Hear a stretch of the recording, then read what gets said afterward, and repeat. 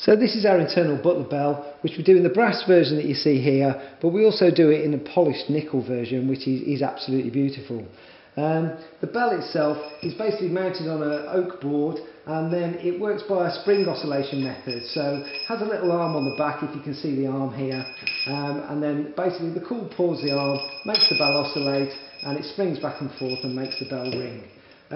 It comes as a set which includes these two pulleys. You get the directional pulley, which is this one, and what we call an extension pulley, which just guides the rope along the wall if you need to.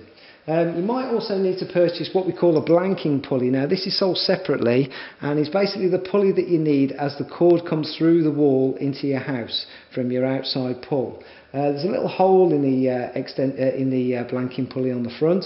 So basically the blanking pulley will be on your wall, such as here. The cord would come through it, and then it will go over the pulley where it usually meets the directional pulley. So the cord will be coming out of here, around there, it meets the directional pulley, which then allows it to do a 90-degree turn where it would meet the arm on the back of the bell itself to make it ring. The extension pulley is just used to guide the cord along the wall in case you've got a long run. The cord is included as well, you get a length of that to go with it.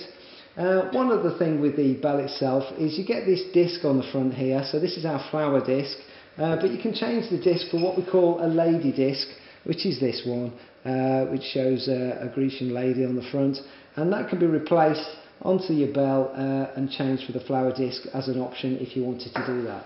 So that's our internal Butler bell. We do as well a complete installation guide on YouTube about how to install the internal Butler bell and the external one, and if you look at the top right hand corner now of the video, there'll be a link there to the other video on YouTube that goes to our installation video.